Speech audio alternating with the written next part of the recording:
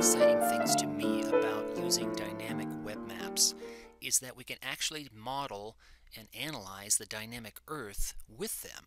So for example, right here I've got some real-time weather data from NOAA, and notice that the data in here is actually global in scope.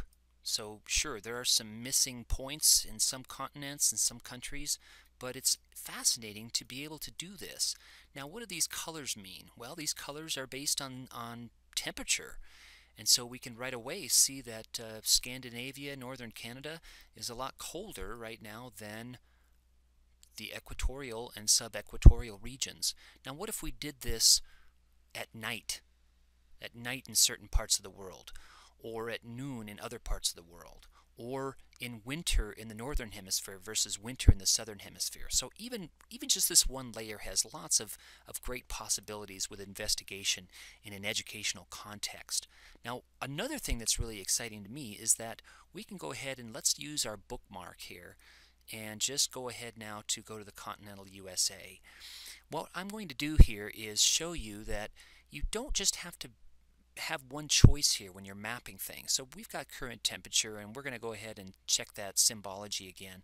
So the darker colors mean higher temperature. But we can also analyze it in this way. We can look at a surface. So I've generated an interpolated surface where now these surfaces represent temperature. And notice that I've clipped it to the continental USA. In other words, I defined my extent of my raster layer, in this case, my zones of temperature, to be the continental US. Why? Well, because there are several good reasons. Number one, as you saw earlier, there aren't very many temperature readings in certain places, oceans, and in certain countries. So I didn't want to interpolate the surface where there's not very much data. That could lead to dangerous interpretations of that data. Let's go ahead and take off the current temperature here. I want to show you something else, and that is if I select certain geography. So for example, I've got a USA continental states map. I've just selected California here with the filtering tool, which is over right here, filter. So what I've done is I can look at my filter. It says where state name equals California. So now that I've filtered just for California, let's go ahead and zoom in there. Now if I generate an interpolated surface or any other kind of analysis, then I've only got in my final study, I've just got the temperature for California, which is really exciting because then I can again zoom in and limit my study. Now, another good teachable moment here is that I've got two different maps here in terms of the interpolated surface. Notice that as I toggle on and off California, especially down in the southeast corner, notice that the zones are slightly different. And the reason why is because with this layer, I'm actually interpolating based on all of the points found in the continental United States. So southeast California, it also considers southern Nevada and western Arizona. But if I just look at this one, it's only considering the temperature readings in California. So a nice teachable moment there that depending on the data inputs, and remember the data inputs are these points right here, your interpolated surface is going to be different. And that's of course true in temperature, but it's also true in a whole host of other data as well. Fascinating. While I'm here, let me show you some of the other data that I've got in this data set. I've also got the ridge precipitation radar. So I can see that at the moment there's some nasty storms going on in the central United States. Again, looking at real-time data. And now I'm going to look at the pressure. Okay, so we've got the pressure points here. We've got some, what do these colors mean? Okay, so in millibars, we've got higher pressure with these darker colors, lower pressure with these lighter colors. Interesting.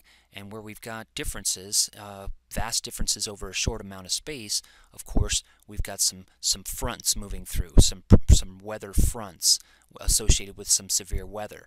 So let's take a look at the wind speed and direction. That's another interesting thing. Again, it's going to be real-time data coming from, in this case, NOAA. And I can look at the different stations, I can get the temperature, and so on and so forth. This is the data behind the map. If I wanted more information for that, I can go ahead and look at the table of data, and you can see that I've got 4,412 points in this particular data set. This is global in scope, and so that's fascinating to be able to pull up this kind of data at your fingertips. I could sort that data by temperature, wind speed, pressure, etc. But I want to show you how this data set was symbolized. If I go over here to change style inside ArcGIS Online, notice that I've got the wind speed in kilometers per hour symbolized with thicker arrows with stronger winds. But also, I think what's really quite interesting is if I go down here to the actual symbols themselves, I can look at how this symbology was generated. So let's go ahead and scroll down.